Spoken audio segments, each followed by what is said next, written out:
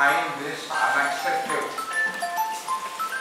then I suggest you walk out without noise.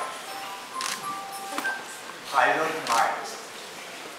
I know that views slap and just clapping at the moment all over India.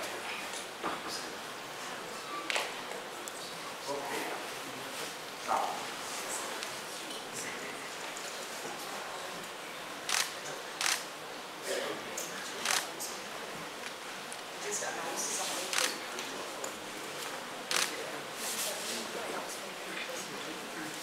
It's a request to please put your mobile phones on silent.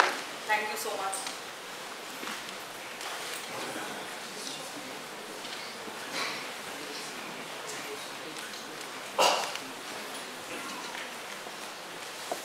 When Duryodhana and Dushasana came to get their blessings from Gandhari, their mother, Gandhari replied, let the dharma away. Now, today, like all Mahabharata kings of India, joined the Bharata war. Today, a contest is going on between NDA and INDI.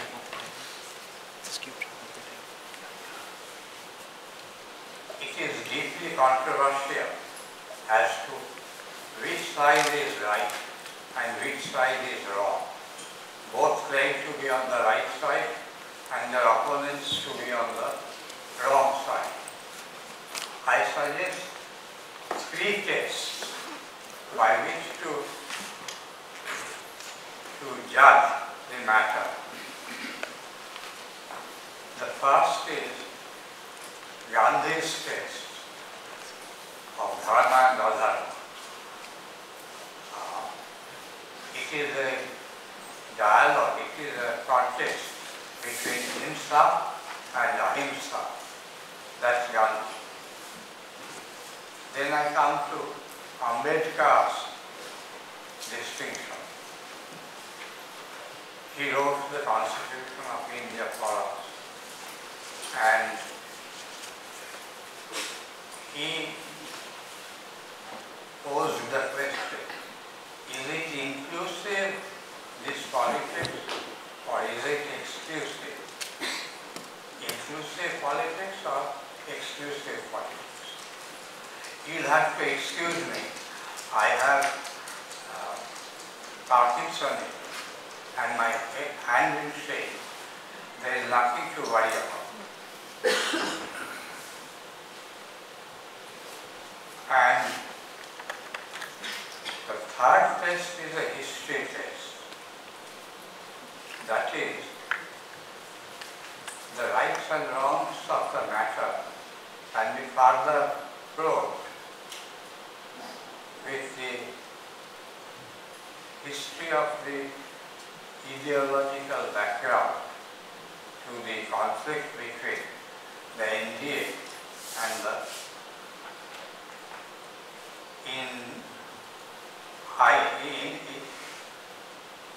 INDI.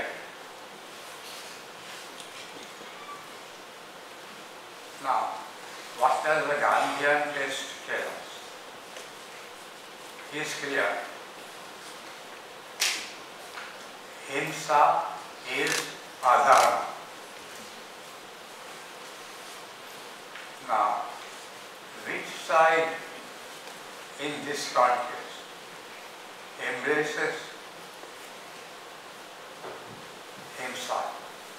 If not openly, at least indirectly.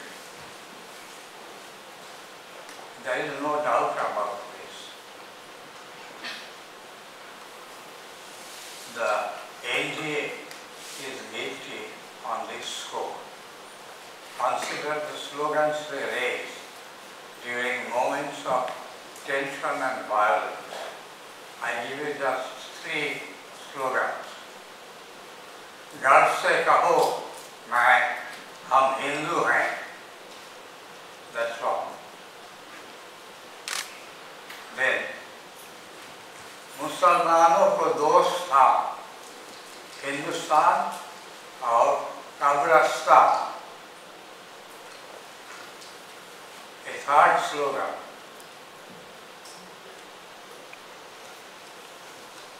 I can't remember this. Let me answer.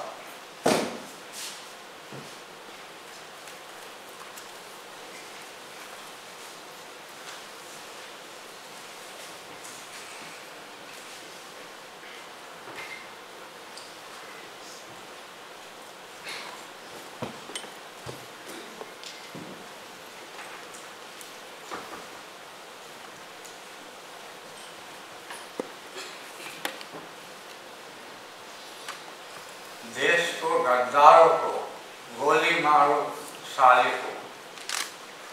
If you take these three events slogans together, you begin to get a picture emerging.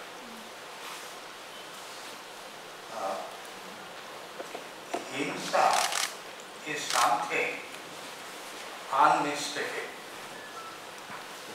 There may be doubt about love. There is no doubt about himself. You know it when you feel. When he or she feels himself, he or she knows for certainty. And the RSS cadres consciously know it. They are trained in the doctrine of force, and they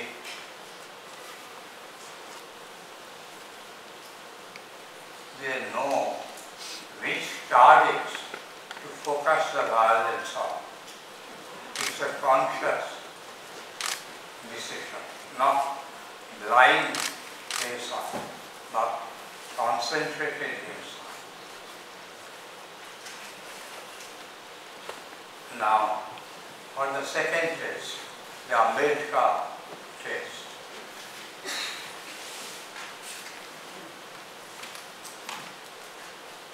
First of all, let me mention that INDIA has the word inclusive in the title. If I remember right, Indian National Developing Inclusive Alliance.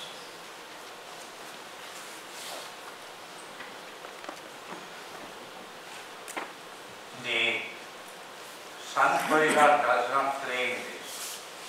Their politics is ideologically and openly quite different. They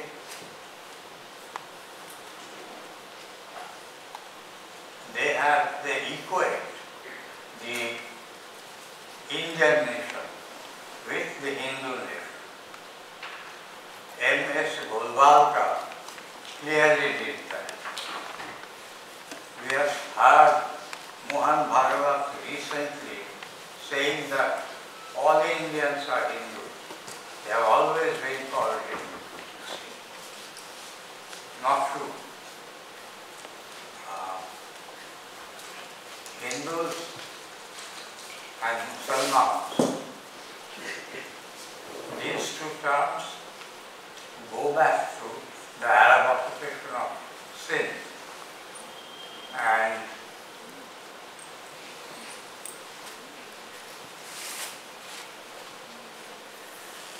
Hindu is a name given by the Muslims to the indigenous inhabitants of India. I mean, Hindu is a Muslim name. And if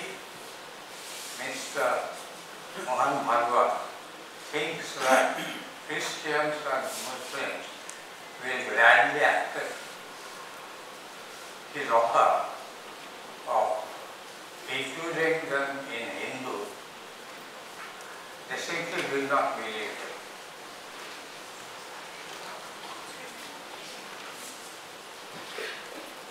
Let's come to the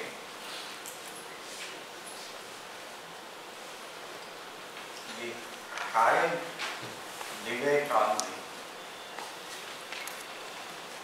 the inclusive, exclusive problem.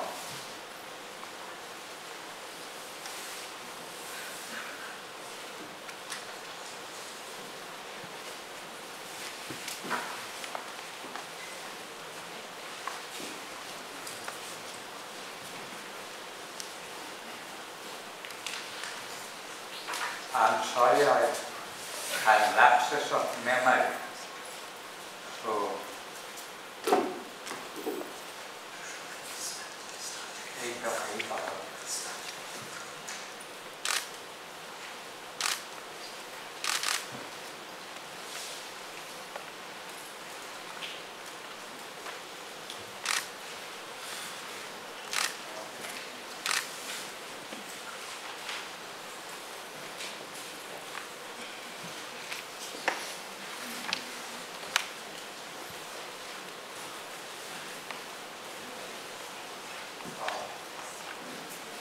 now in debating on this matter between inclusive and exclusive, the Sant Parivar have accused the opponents of preferring to pray, breaking India into fragments.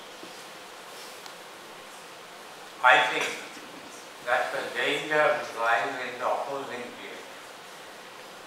The opposite direction is where the danger lies, because India will become to pray only when we try to forcibly centralize and Hinduize the nation.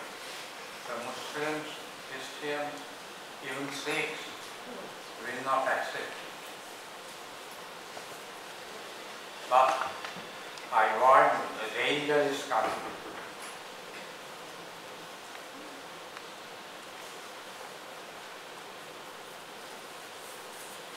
As against that, the opposition has recently come up with more effective slogans than before.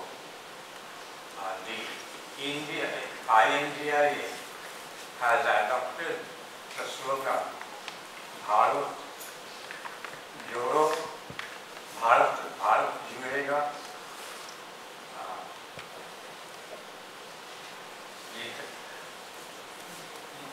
जुड़ेगा भारत, जीतेगा India. This is a follow-up of the earlier Yatra slogan of Rahul Gandhi. Joro, Bharat Joro, which opposes against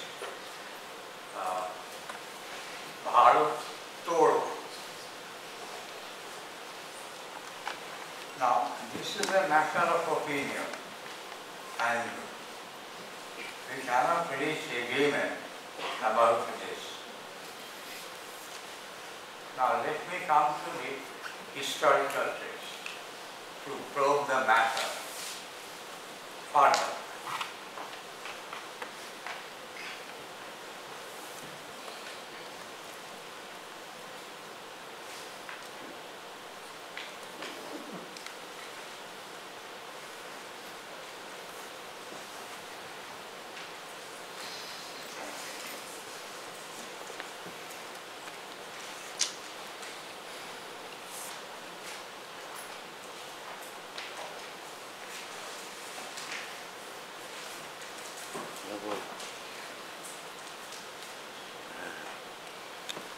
From this point on, the matter becomes technical. So, from this point on, I will read from the text, and this will also presumably sparing from my silences and my lapses of memory.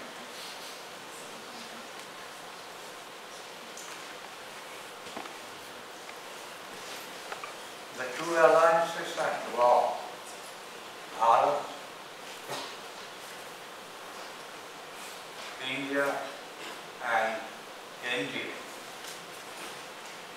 may not fit exactly with dharma and adharma. A historical look into the development of the idea of India may yield insight into the rights and wrongs of the present confrontation. The contentions about the name of the country may be a point to start with. To the BJP, Bharat is the indigenous and older name, and India a foreign and recent one. Can you hear me at the back?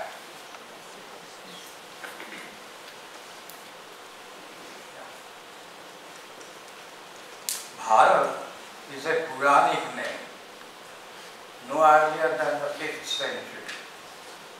See, 7th centuries earlier, Ashoka's inscriptions had referred to the land as Jambudvipa. Respect for the Shamanas and the Brahmanas everywhere distinguished Jambudvipa from other countries according to Prof.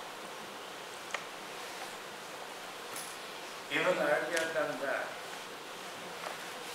the country, as far as known in neighboring Iran then,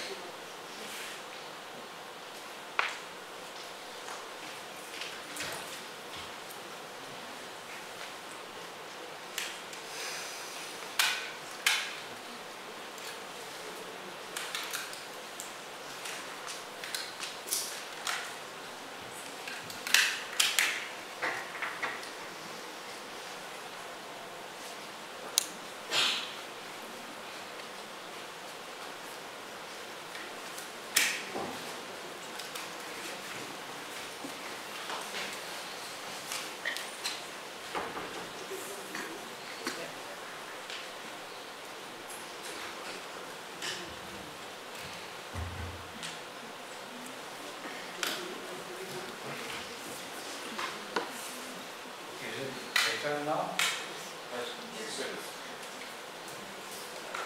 Well, India was then known up to the Indus River in Iran. From this Iranian context, the country of India, what we call India today, was called Hindu. In Iranian, the S becomes A.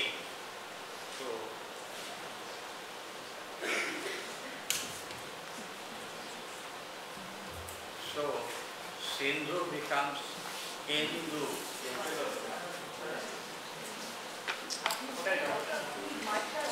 Stand the meeting.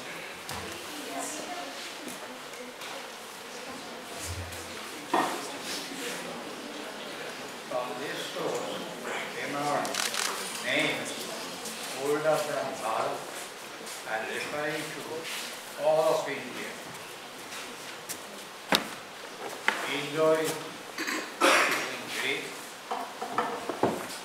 In India, that's in Latin. Into Chinese and Indo, the Kushan Empire of Central and South Asia. The Arab name for India, later than Bharat. The Arab name for India was Hind.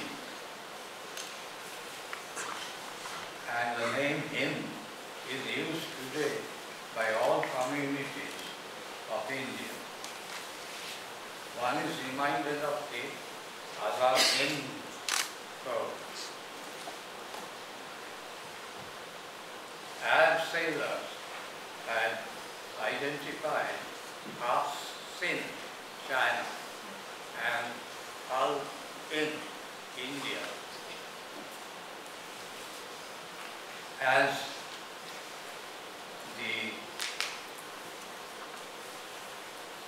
two distinct countries with two distinct cultures, very different cultures, and that is by the 7th century. By then, a distinctive Indic culture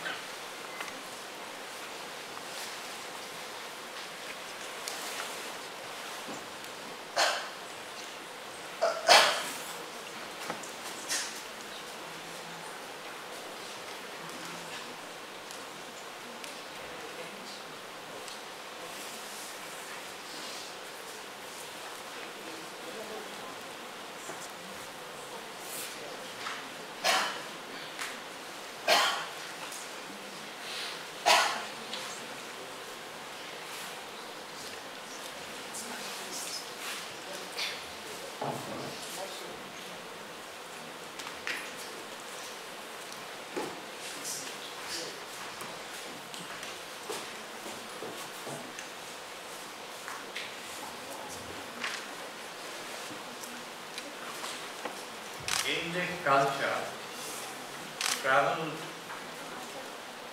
in the river valleys, traveled to the river valleys and islands of Southeast Asia. This was a movement separate from the Chinese conquest and settlement in other islands and valleys of Southeast Asia. Now, surprisingly, the inhabitants of India, Hind, had no collective name for themselves at this time. When they wanted to refer to their entire society, they mentioned the 4 varnas together. Brahman, Kshatriya, Vaishya, Shudra.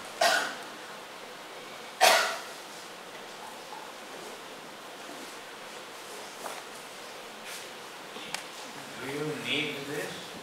Can I do without this? Acoustics, sir. Just listen to the difference. Is this better or is this better?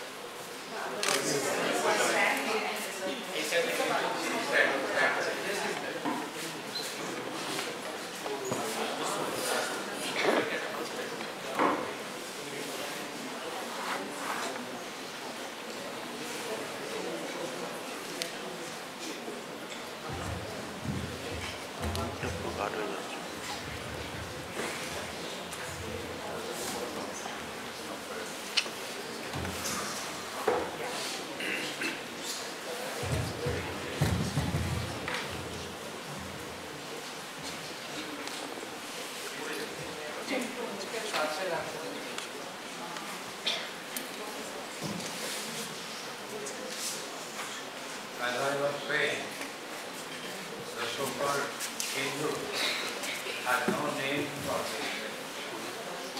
Indians did not know that they were Indians. The Muslims gave the indigenous population a name that was Hindu. This goes right back to the Ionian inscription Hindu.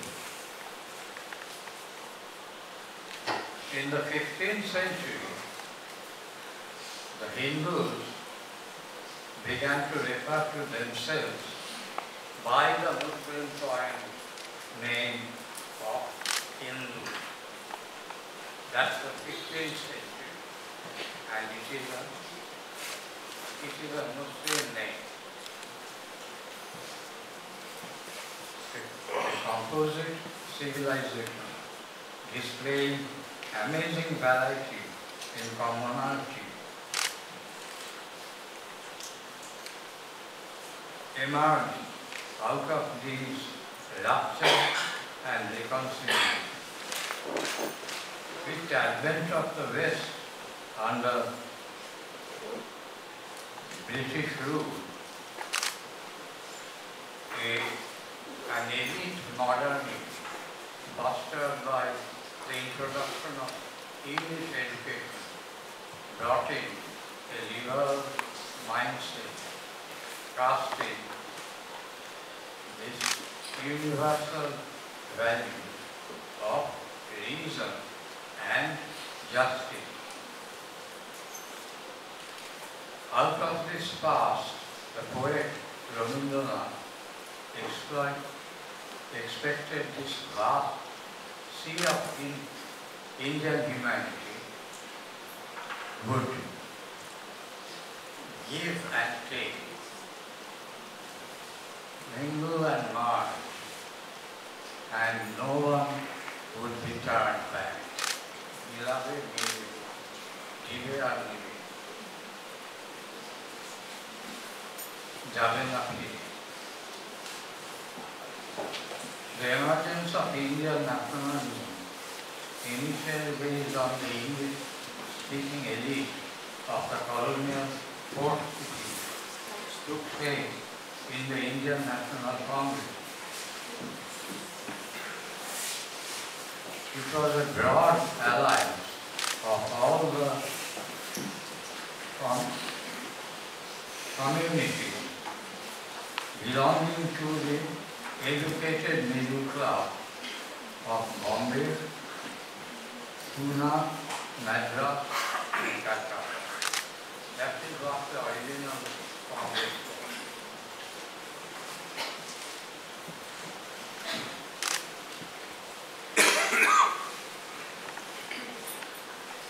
The point that it is elite in the Congress at the start does not detract from the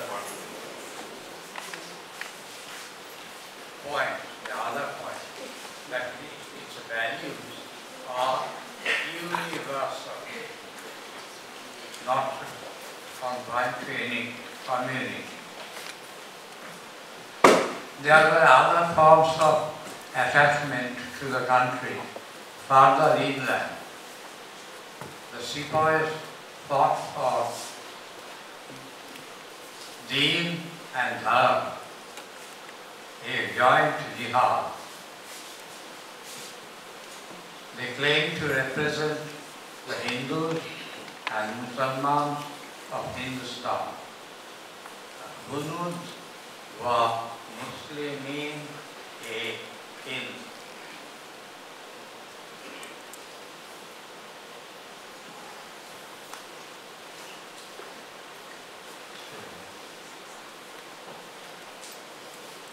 At this time, let me add, the concept of the Indian nation, though known in Bombay and Calcutta, was not much known in what is UP today.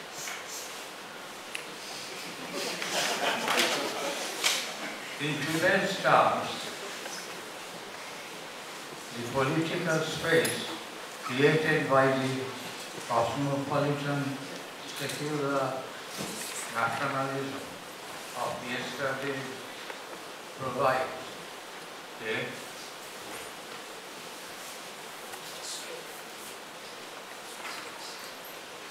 a space which INDIMSP for itself.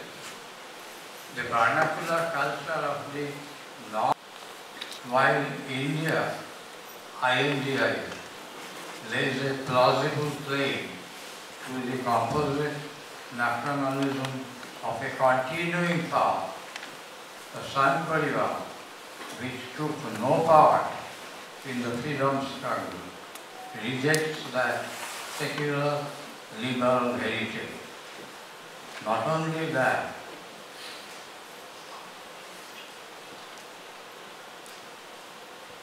characteristically, Hindutva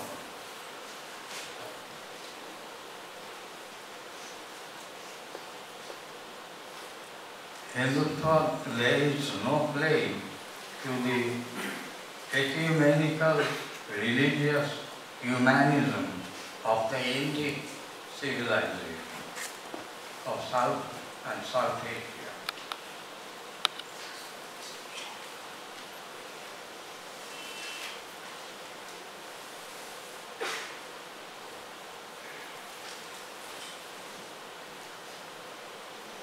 The Sangh Parivar is intent on one overriding object,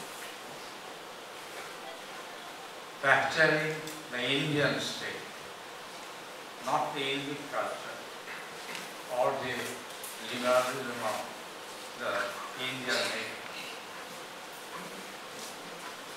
Vinayak Damodar Savarkar, the revolutionary leader, before he became an ideological spokesman of Hindutva, had been a passionate admirer of the Sepoy War and the Hindu-Muslim unity of 1857. Significantly, Hindutva found no roots in the Swaraj and Swadharma Savarkar extolled in his work on India's first war of independence. It just disappeared out of the sight, the Sepoy War.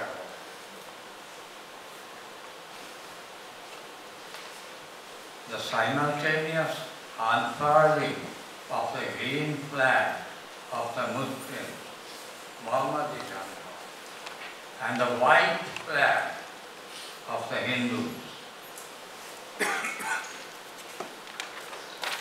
Mahavir Jhanda is now anathema to the RSS. The Musalman, Hindu, ek, Ram, Rahim, ek, Sri Krishna, Allah, ek. These 1857 slogans ring no bell with the caste savers who are busy building the Ram Janambhumi temple over the demolished Babri Masjid. The single saffron flag of 1992 has displaced the twin green and white flags of 1857. Rabindranath had earlier used the term Hindutva, but in quite a different sense. The RSS's Hindutva is a malignant growth on the body politic, which sprang up sui generis, with no precedent in India's past.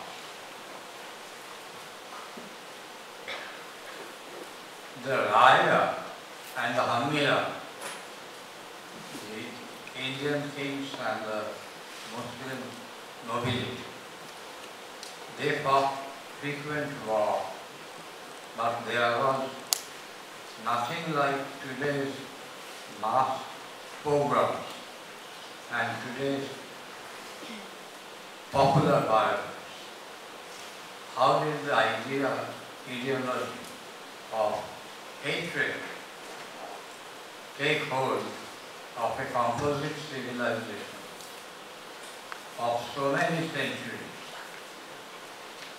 The answer lies in the long-term centralization of power and the mechanization of politics, the dangers of which have been stressed by both Gandhi and Tagore.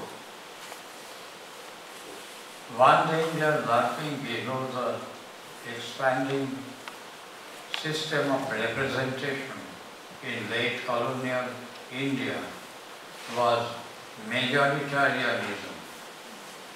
The huge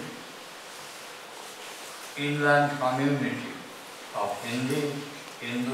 Hindustan had not been much involved in the central politics of the English-speaking nationalist elite. Before Gandhi pulled the agrarian interior in, politicians in UP had been immersed in local and communal bodies such as cow protection societies and Nagri Prochalini Sabhas. The Gorakshani Sabhas were outright communal. October, the Nagri Prochalini Sabhas, because they wanted to substitute for the Urdu script, the Devanagari script.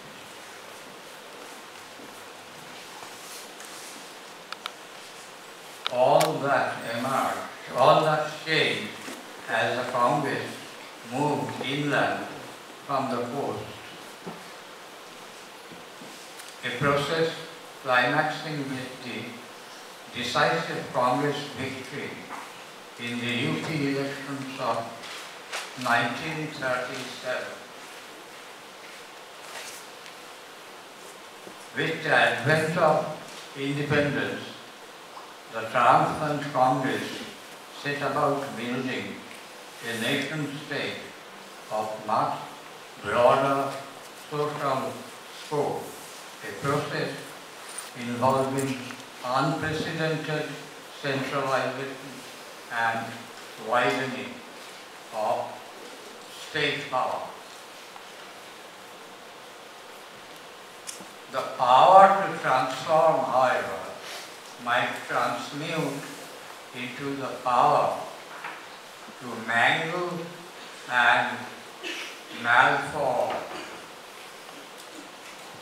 The demolition of the Babri Masjid signaled the passing of political and electoral support from the Congress to the BJP in the Hindi heartland.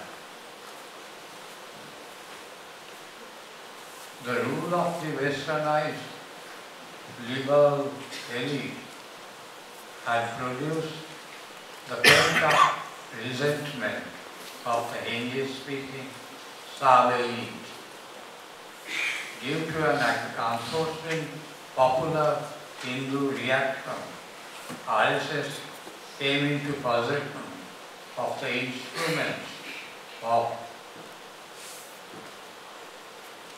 altering the social formation altogether. The Sun set about realizing the ideal of Hindu Rashtra. The growth of Hindu majoritarianism derived its sustenance from the demographic weight of the overpopulated heartland. The RSS did not hurry, but did not relent in the implementation of its program. The earlier Vajpayee regime, while allowing Modi's massacre of Muslims in Gujarat, did not conspire against the Constitution of India. The Modi regime does precisely that. Under an undeclared, deceitful and murderous emergency, a menace to the liberty of every citizen of India and the lives of all the minorities ranging from the coast of Gujarat to the hills of Manipur. We are groping in the midst of the longest and darkest night of Mother India.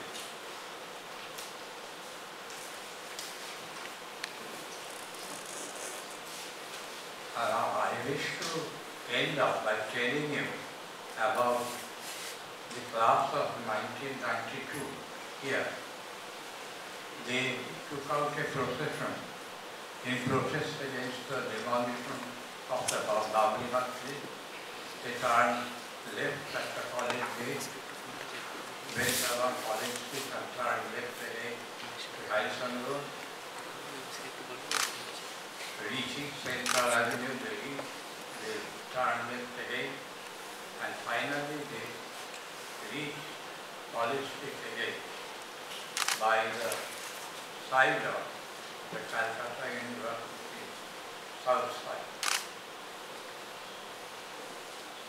Now, they shouted a number of slogans, and these slogans reminded me of both the Azad Hind Fauj and the Ramcharit Man. To put it in verse, कदम कदम बढ़ो सब हिंद भी, हिंदू मुस्लिम सिख ईसाई, हिंदुस्तान है सबको धाम, ईश्वर अल्लाह हजारों नाम. Thank you.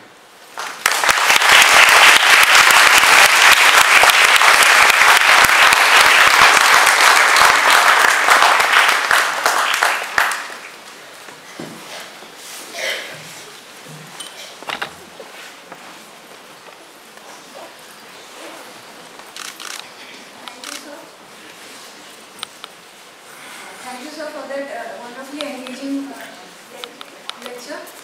The floor is now open to questions. Anyone?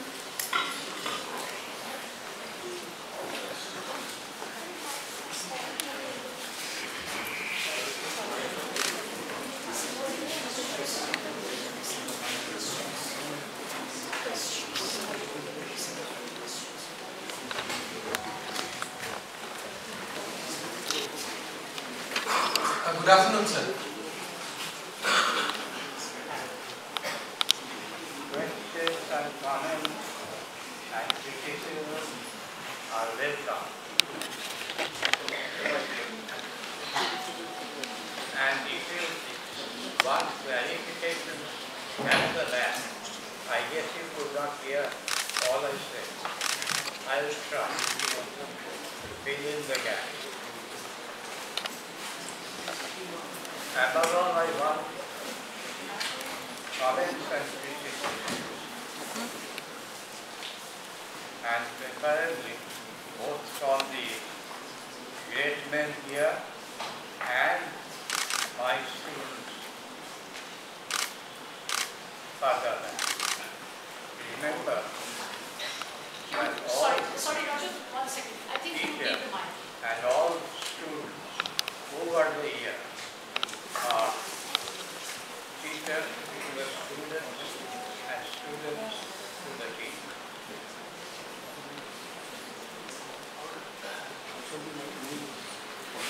I can give you an example. H.N. Percival was succeeded by Kuruvila Zachariah.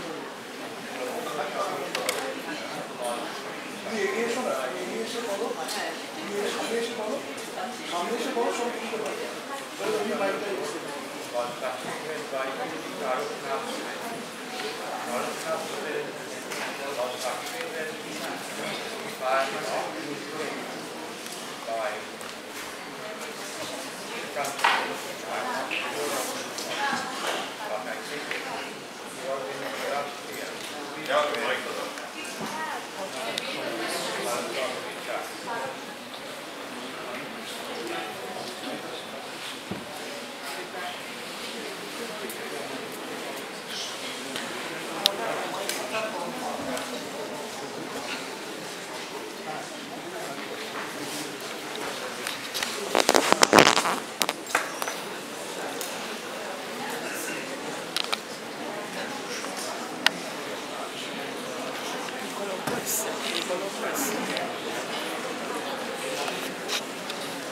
Please have a little patience with us.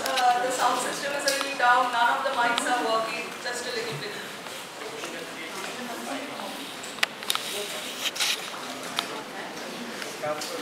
Hear what I was saying.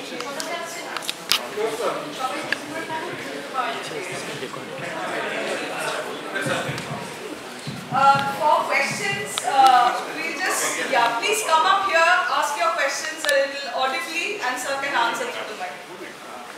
Just give me one moment. Kanta told me, did you hear my last comment about you? No.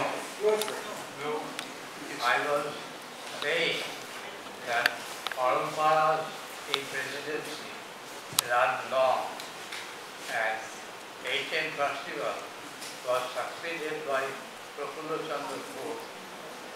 Chandra Ghosh by Karuknath Sen, and Karuknath Sen by, in his last year, by Shukanta Choudhury. Is that right?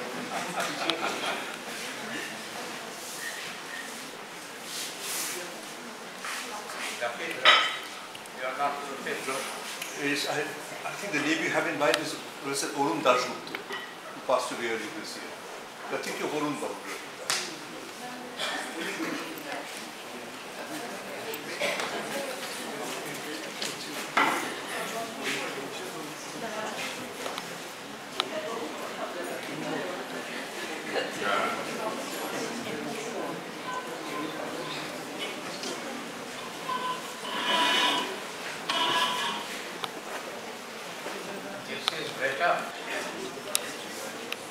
Questions, comments?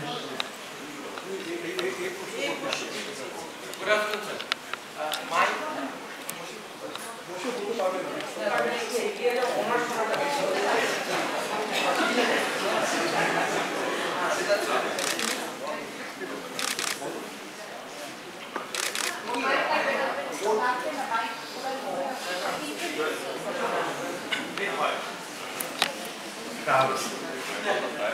Good afternoon, sir.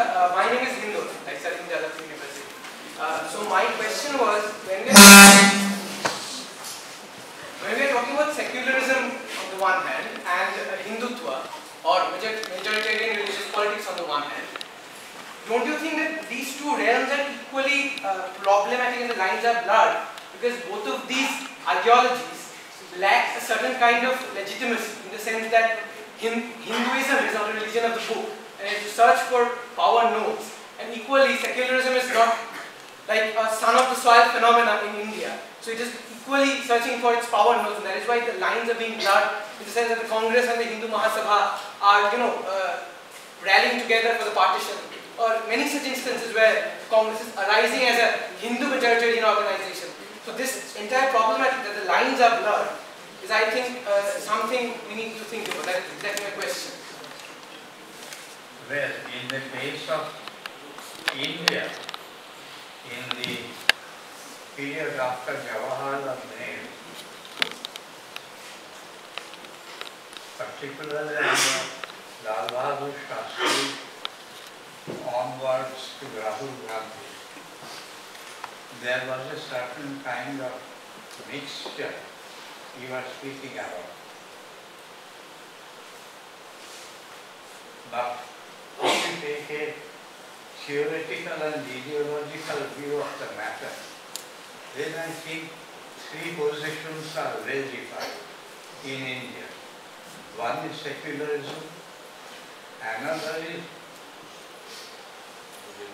interreligious faith and interfaith, and the third is narrow majoritarianism. Does that answer the question? Yes.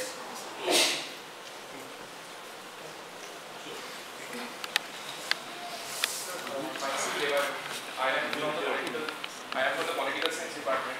I have some questions with regards to the India Alliance itself.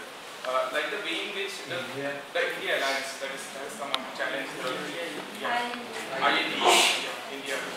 Indian National Developmental India. You will have to be a little louder and you will articulate a little bit. Sir, I was just saying that the way in which the campaign is being carried out, like we have seen the coordination committee coming up. There's a Can't we have some speaker talking? Yeah.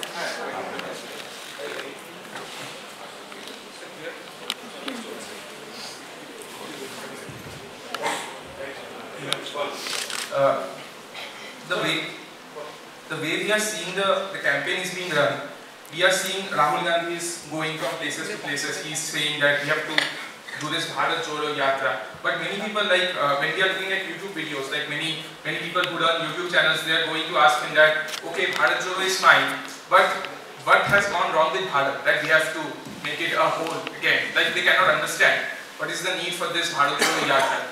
In the course of the nationalistic movement, we have also seen that the lawyers who were at the helm of the nationalistic movement, they created this particular language of legality that left the masses, kind of as you mentioned, that Congress was like an elite movement that gradually alienated the masses. And now with the BJP, we are seeing that they are using various kind of terminologies like Bharatiya Nyaya, Sanhita and all these things, and they are trying to kind of tap into that repressed kind of spirit that you mentioned, which was there in the Hindi heartland.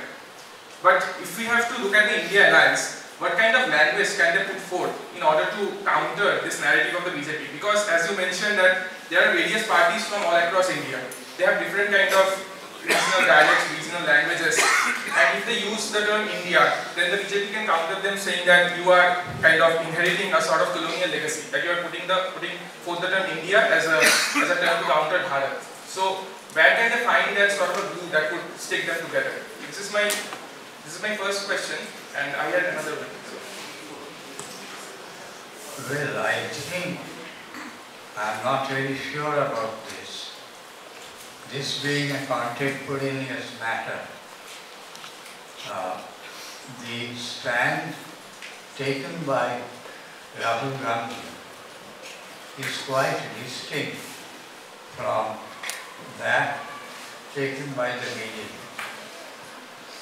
And to ignore this would be a greater mistake than trying to draw a hard and fast line. I mean, confusion will be greater. And let us remember, Rahul Gandhi has not yet shown his hand by Indira Gandhi or Rahul Gandhi or Narasimha Rao or Lal Bahadur Shastri. Thanks.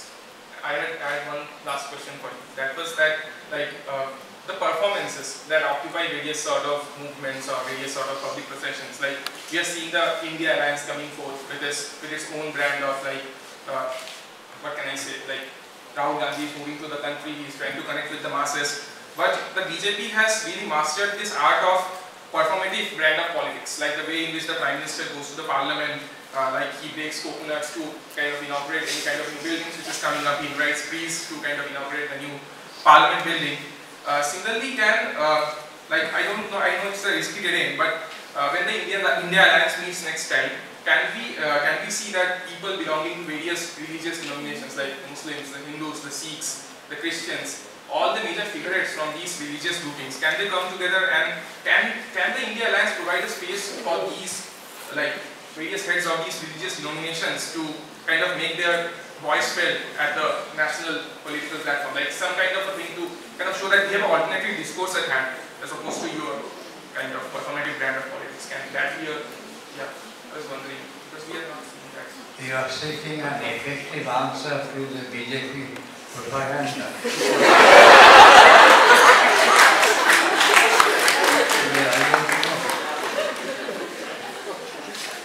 Vote depends on emotion, not on calculation.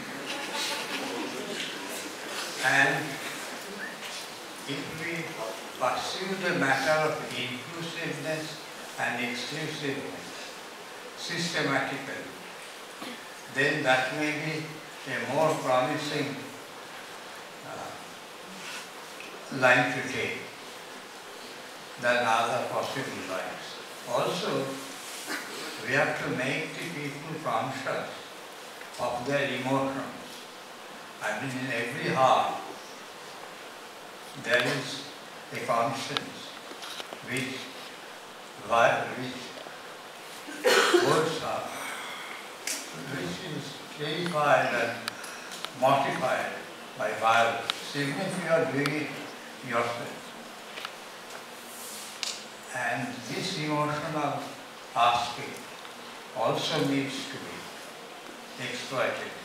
I think that Rahul Gandhi's yatra partly affected this emotional transformation, not just the inclusiveness, exclusiveness argument. Thank you, sir, for your insights.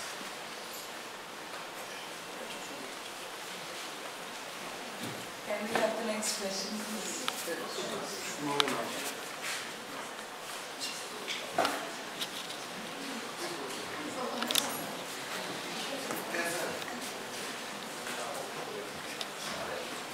Thank you, Professor Roy.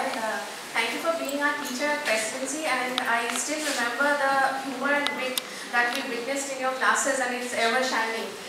Sir, I just wanted to know, or it might be an added question to the previous person, is that you talked about the looming dangers, and we can see it happening. We can see teachers being, jeopardized for writing papers at universities like Ashoka and others. So, what do you think is a way out from this looming danger? I mean, how should we keep our spines straight? Thank you, sir.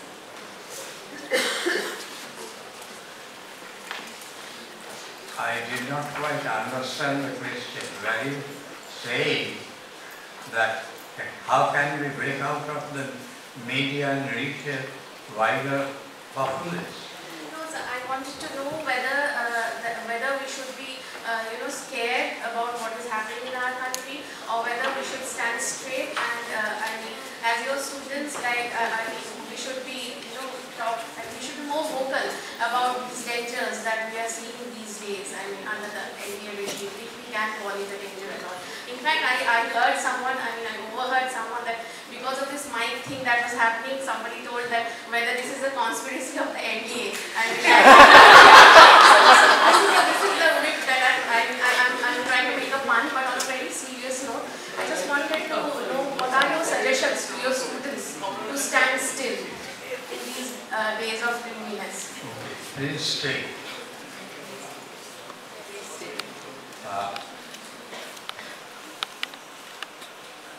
I think in these matters we have to wait. It's not easy. Combating evil is not an easy job. I'll give you 3 examples from my direct personal experience. In 1975,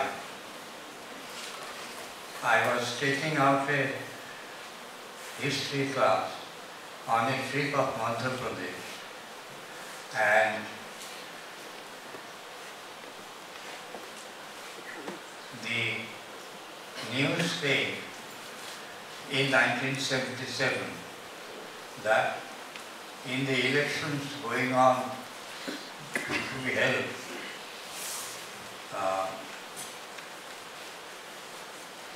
Jagjivan Ram had joined the opposition,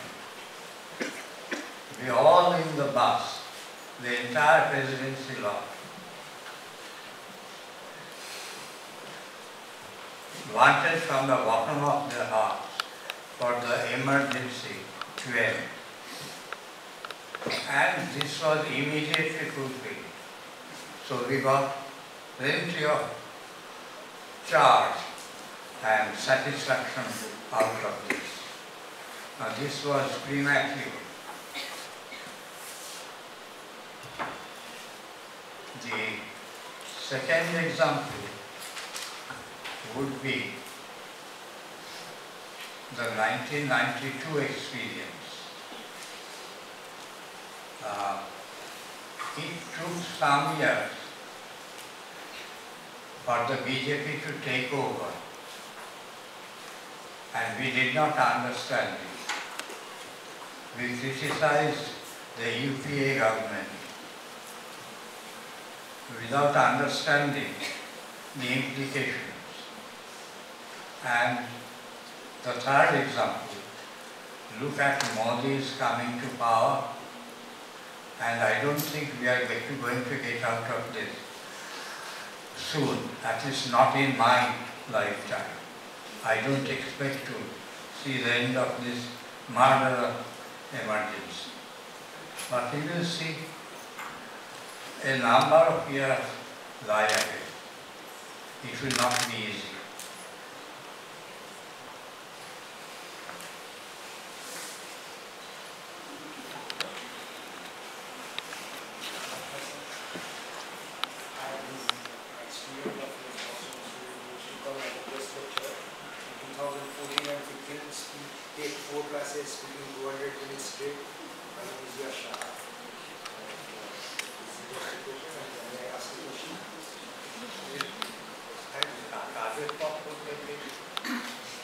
Department of History student.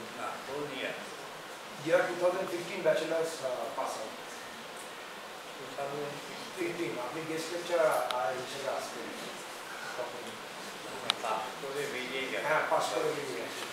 आपने 2017 में मुझे attendance ना दिया drop out हुआ.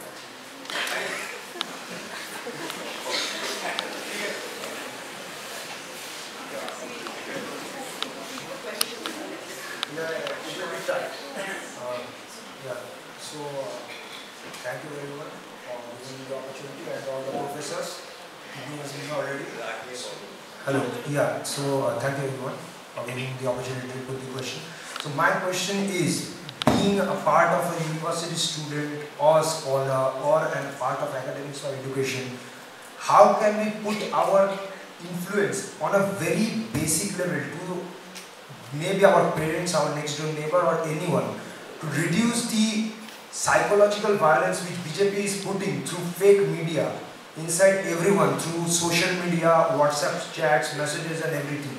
So what as a people of education or as a people of, as students, as teachers, as academics, how can we at least speak out or convey the right form of information to the people so that they do not become bluntly violent and start being aggressive and just start segregating not only themselves on the basis of religion but also on the basis of caste class and everything else. This is my question.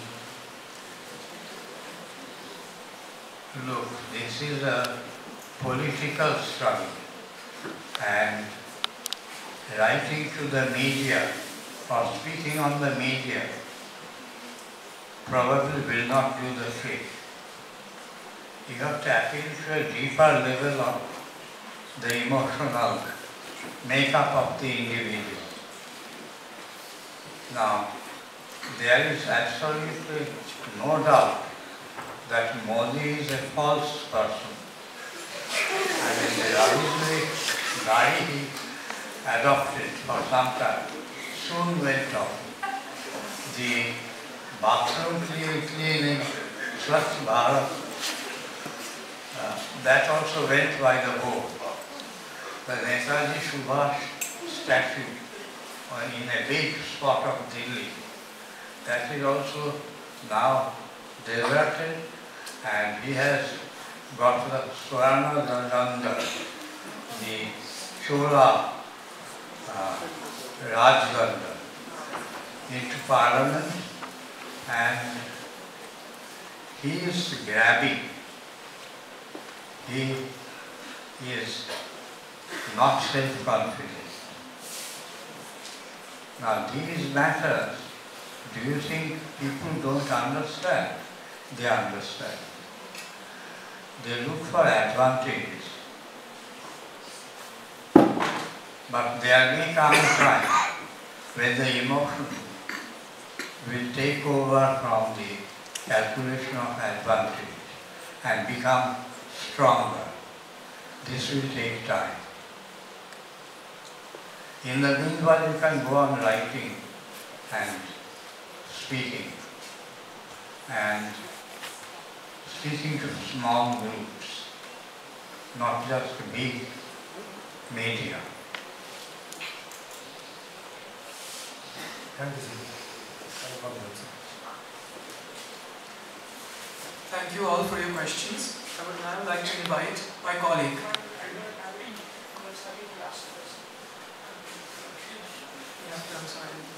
Thank you for your questions. I would now like to invite my colleague Rajat Kanta to present felicitations to Professor Roy as a token of gratitude for his presence here today.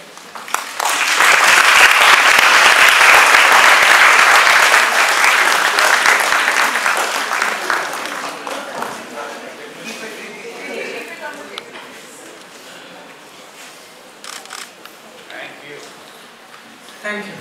It is with immense gratitude today and pleasure that we stand here before you to express our sincere thanks on behalf of the History Department for gracing us with your presence at this enlightening seminar about Hindutva and the idea of India. Our hearts are filled today with appreciation for your participation and your active engagement in this thought-provoking talk given by none other than Professor Rajat Kanta. On behalf of the department, I extend my heartfelt gratitude to Professor Rai for his eloquent discourse that guided us through the complex interplay between ideology, history, and the crucial role played by identity. The success of this seminar would not have been possible without the collaborative efforts of many individuals. On the behalf of the seminar committee, I present our sincere gratitude to our respective faculty members who meticulously organized and coordinated this event.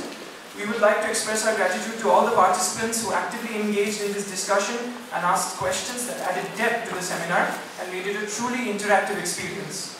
We would also like to convey our heartfelt appreciation to Srimati Anuradha Lohiya, Arun Kumar Maiti, and Shourabda for the sound system.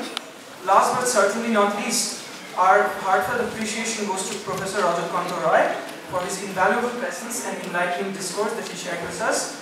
Your profound knowledge, eloquence, and passion for history have left an indelible impression on all of us. In closing this seminar, I would like to extend our sincerest thanks to everybody who played a role in making this seminar a resounding success. Let us carry forward the knowledge and inspiration gained from this event as we continue our academic journey in the fascinating realm of history. Finally, I would like to apologize for all the technical issues. I hope it wasn't a huge hindrance. Thank you.